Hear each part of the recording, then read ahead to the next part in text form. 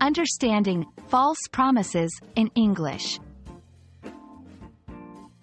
Hello everyone. Today, we're diving into a very interesting phrase in English, false promises. This phrase is not only common in everyday language but also carries significant meaning. Understanding it will help you navigate conversations more effectively. So, let's get started.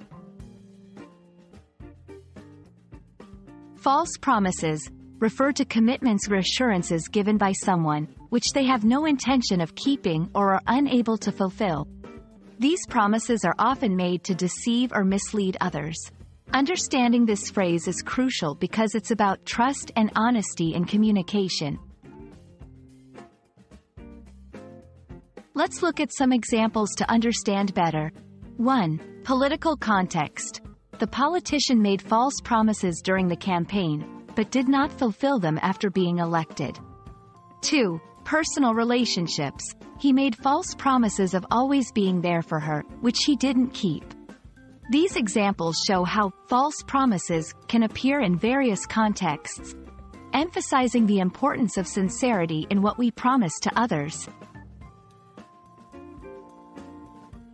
Recognizing false promises involves understanding the context and actions of the person making the promise. If their actions don't align with their words, or if the promise seems too good to be true, it might be a false promise. False promises can lead to distrust, harm relationships, and even cause emotional distress.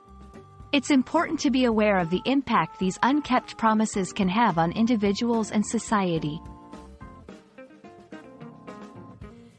I hope this video has helped you understand the meaning and implications of false promises. Remember, it's not just about language, but also about the values of trust and honesty. Thanks for watching, and see you in our next lesson.